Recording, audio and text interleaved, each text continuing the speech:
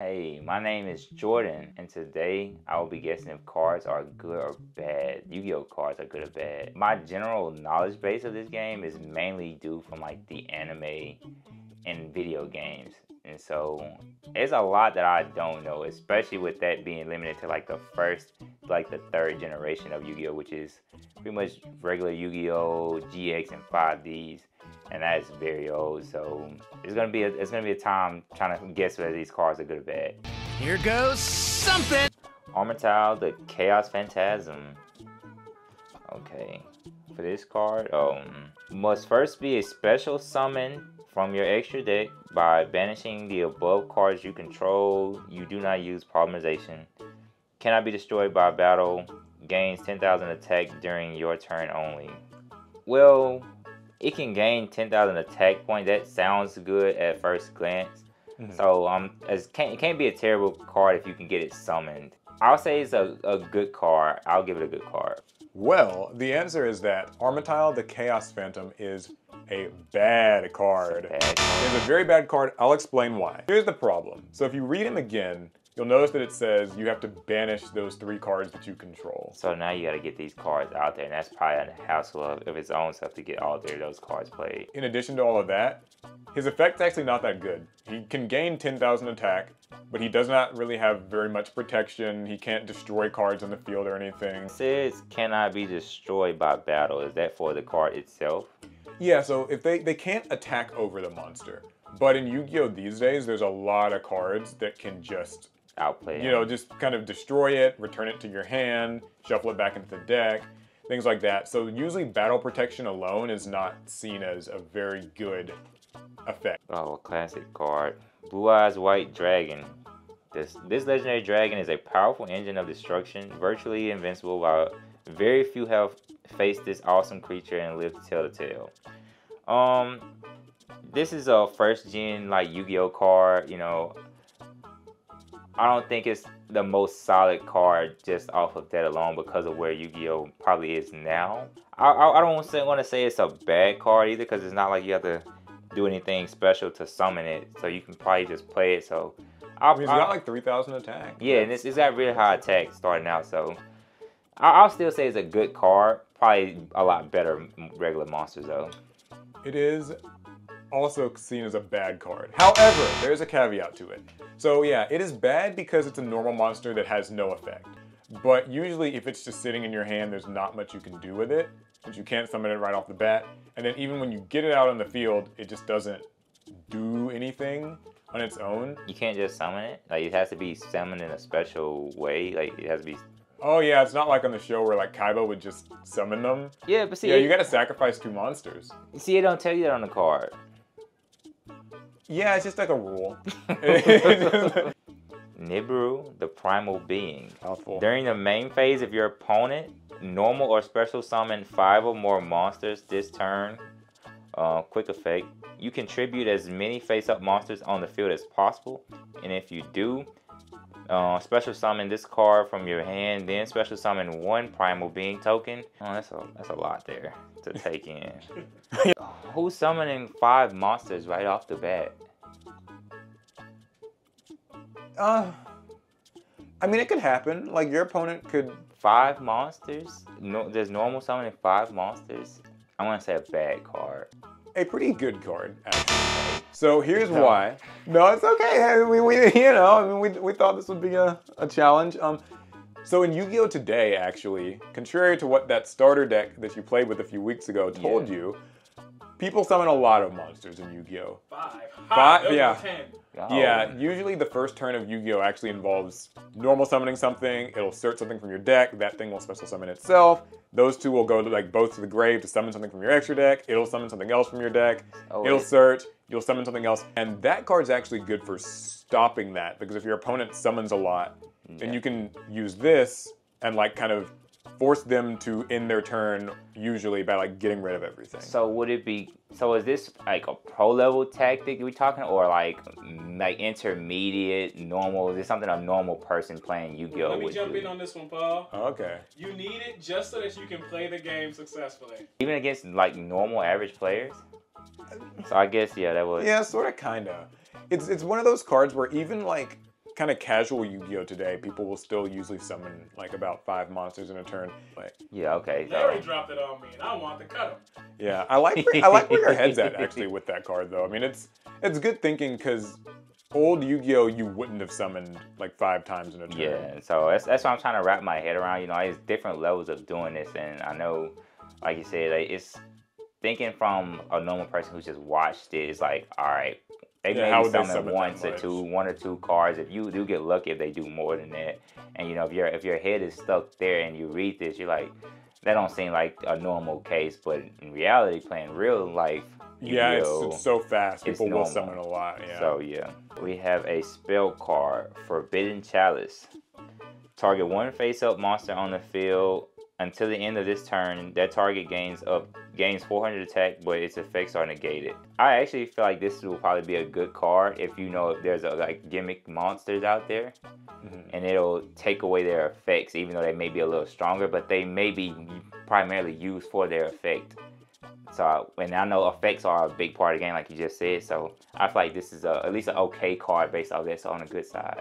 It is a good card. There are monsters like the first one you saw that can get to like 10,000 attack points, but usually the more important part is like what their effect does, whether it's getting something to the hand or destroying something on the field. In fact, with the very first card, Armatile the Chaos Phantom, you could use Forbidden Chalice on it, and it would now not have that battle protection that it was talking about. And 0 attack. We have a monster. Kumongus, the Sticky String Kaiju. Okay. You can special summon this card from your hand to your opponent's field in attack position by tributing one monster they control. There's a lot too. Yeah, Yu-Gi-Oh cards, you get used to it. Yeah. So it's gonna be on their side. So you don't want it to be on too powerful of a scale, because you might be giving them a good card to attack you with. I don't know. I want to say bad. So this card is actually a pretty good card, but for a reason you might not expect. But the way that it works is you're tributing one of their monsters to summon it to their field. So you get rid of one of them. And so you're getting rid of one of their monsters.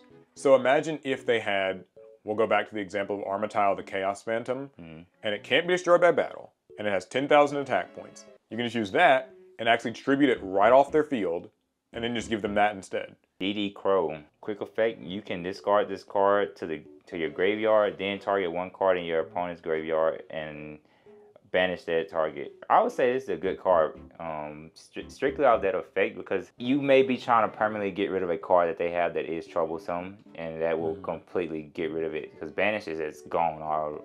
Off that effect alone, I would say this is a good card. If you know it's going to be a reoccurring card. A lot of cards come back from the graveyard. I would say it's a good card off that alone, especially if it's a troublesome card that probably is going to make its way back. Darn, I was trying to trick you. Yeah, that is a good card. It is a very good card. So you just send it from your hand and you get to banish one of the cards in their You grave. don't even have to play it, just... Imagine if, say, you know the card Monster Reborn? It just summons a monster from the graveyard. If I play Monster Reborn and I want to summon back my Blue Eyes White Dragon, you can respond to my Monster Reborn with DD Crow, and you pitch it, and you banish that Blue Eyes White Dragon that I was about to summon from the graveyard, and now my Monster Reborn doesn't get any effect, the Blue Eyes is gone for good, and like my effect fizzles out. And now you don't have to worry about Blue Eyes for the rest of the that's why I was like, if you know that deck is based around a certain card that is probably going to come back, yes, then very, yes. very good for that. But they made the effect very pronounced on this card. So like you when you look at this card, you don't even look at it as I'm actually going to use this card to attack. You mostly look at this card as a trap card, spell card, something like that. Yeah, it's deceptive. It has like no, the stats are small and barely has any like attack or He defense. called it a trap, Paul. He called it a trap. He did actually, yeah. So that's funny you mentioned that. You almost view it as a trap. That is colloquially called by players a hand trap. So even though it's not like a purple trap card, the way that its effect works is basically like how a trap card would work, and you activate it from your hand. So Yu-Gi-Oh players usually call those hand traps. So we have a spell card, Pot of Desires, Pot of Greed on the back of it. Oh, you recognize Pot of Greed? Cool. Like that's a very, that's one of the OG cards. It's a big Pot of Greed. This is Be careful with the handle. It's kind of yeah, tricky, almost. but yeah. It's got some cards in there already. Okay, let me read it. Banish 10 cards from the top of your deck, face down. Draw 2 cards. You can only activate Pot of Desires once per turn. I would say it's a bad card. If your deck is set up to where you want to pull a certain thing, this can kind of take out the possibility of you getting the card that you may want. But you do get to draw 2 cards. Does that sound worth it? You can draw 2 cards, but I feel like you playing with a little bit too much of leave it up to little too much risk, and I personally wouldn't play it with it because of that alone. So the answer is it's complicated. This is actually one where there are some people who like this card a lot and some people who despise this card. For exactly the reasons you said. It's a really steep cost. You're banishing 10 cards off the top of your deck face down. And as you just saw with DD Crow, like once the card is banished, it's out of the game. Yeah. You're not really going to be like touching it again. But drawing 2 cards is a really strong effect. Yeah. So there's kind of a tug of war, like even just within Yu-Gi-Oh players about like, do you want to risk a lot of danger to draw 2? It depends. I'll give you that for calling it bad because I think that it could kind of go either way. Cross out Designator. Declare 1 card name, banish one of that card declared card from your main deck, and if you do, negate its effects as well and the effects on the field of cards with the same original name until the end of this turn. So basically, like, you can use this to negate any card your opponent uses, but the catch is that you have to have a copy of that card in your deck and banish it. I feel like I'm gonna say it's a bad card because it depends on this deck base, and a lot of times you may run into a deck that doesn't have any of the same cards, so I'm gonna say it's bad off of that alone. If it was like a thing where everybody was playing the exact same deck, pretty much, or like overall same cards, then it would be way more useful.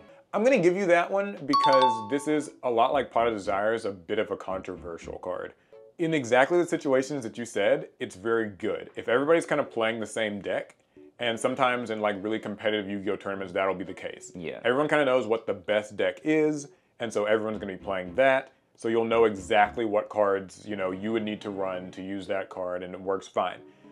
But if you were just playing a random person for the first time and you have no clue what's in their deck, a card like that is extremely risky and might just be useless for you. Yeah, so that's what I was going off of, based off that alone. Yeah, some people like it, some people don't like it. I think it's fair to say it can be good or bad, so. I feel like if it's too situational for me, then I'm gonna declare it as bad. Gold Sarcophagus. Okay. Banish 1 card from your deck face up. During the second standby phase, after this card's activation, add that card to your hand. I would say, I guess with this card, it can be any card in your deck. Any card in your deck. So you use this, pick any card at all in your deck that you want. It's going to be banished for 2 turns, and then it'll get added to your hand. Yeah, it's a good card because you can pick the card exactly that you want, but you just have to wait a little bit. Yeah. And yeah, like the duel can be over fast, but if it's a better situation card than the other ones, I feel like. Yeah, and then you can have something like your baseline of defense, but if you know you have something that can also give you upper hand, then it helps you throw that card back out there and say maybe if they destroy that initial line of defense before getting to you. There's like kind of a backup plan. Yeah. So we have a trap card, Fuse Line. While this card is set, target 1 card on the field in this card's column and destroy it. I feel like it can be good if it's played in the right column. Like, it's straight up. Like, if you know that monster or whatever that card is that's straight ahead is a problem, bam, play it, get it out the way. It's a solid card off that alone, I feel like.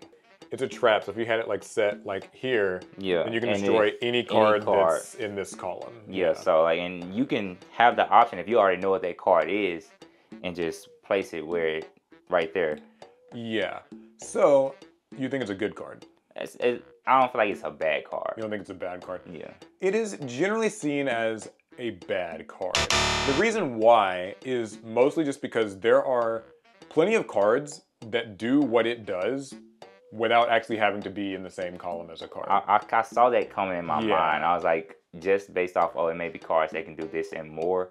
If, let's say you had that trap set like right here, Yeah. I will generally avoid playing cards in this column and try to just play them in other ones because I'm anticipating that you'll have it. And then if I never put anything in that column, then that card can never be used.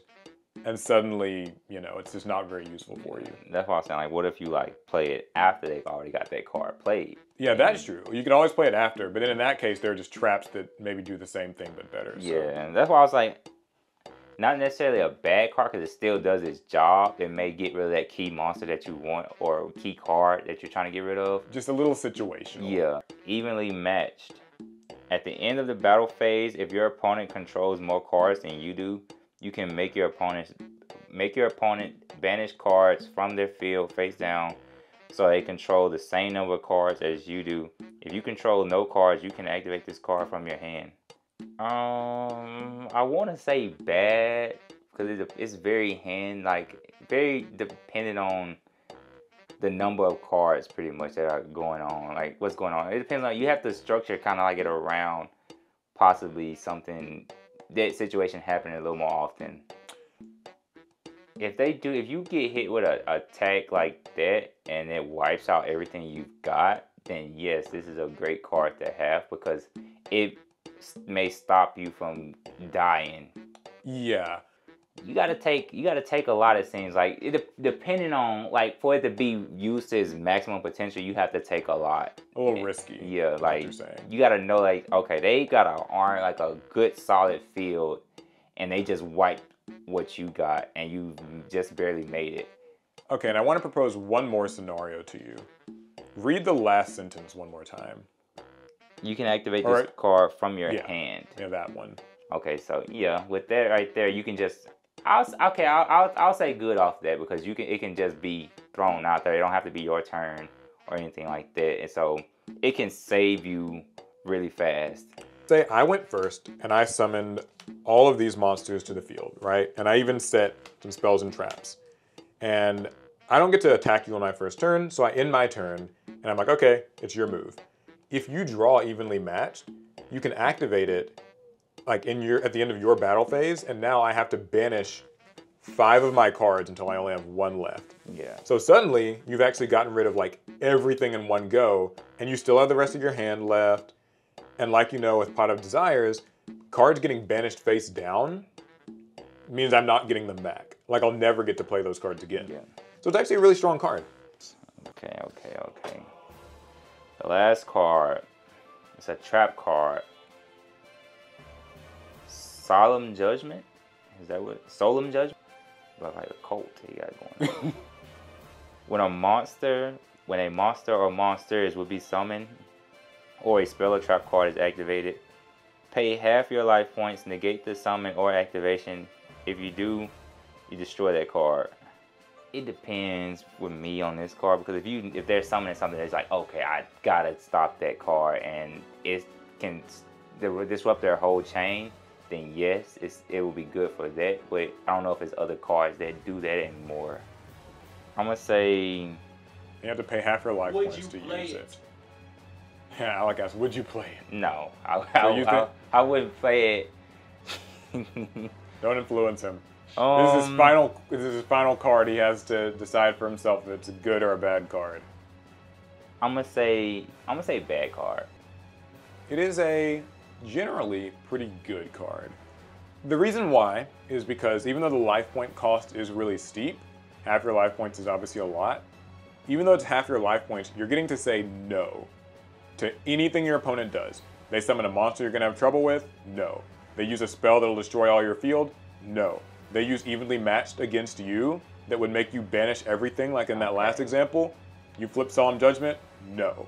Solemn Judgment lets you completely stop any card in the game, basically, that would make you lose the duel. And say you don't get like a one-shot life point deal, like once you're down, like half becomes lower anyway. That is, yeah, you picked up on that. That is true. The longer the duel goes on, the better that card becomes because like in your first turn, that's like 4,000 life points. Yeah. But if the duel's kind of been going back and forth for a bit, oh, I'm at like you know, 500 life points, half of that, Yeah. 250. I mean, like, You summon it for free. yeah. Yeah, Solemn Judgment's actually a pretty good card. So- It's actually one of the oldest cards, too. Like, it came in, like, the second set of Yu-Gi-Oh! History, and it's just managed to persist as a good card for many, many, many, many years. I think I tricked myself with it thinking of playing it from an initial standpoint with like a lot of life points as well. That's a big caveat for that, because if you look at it from, okay, I already got hit with a big turn, but it didn't take me out. Now I can stop any strategy that you may be doing and it won't really cost me anything. Yeah, so that's basically Solemn Judgment. And that means Jordan finishes the game 6 for 6 with cards that he thought were good or bad, which sounds bad, but like, given where you came from with this, like, of like, you literally don't know anything about Yu-Gi-Oh! I actually think you did fine. Honestly, it's one of those things that it reiterates even more. Read and know your cards and know situations. For sure. That's the for sure. biggest takeaway from it. When you look at cards, because you're not gonna know what every card in the world does, but build enough scenarios off of what you do know, and you may be able to make a better judgment based off that alone. So Yeah, for that's sure. what I would say.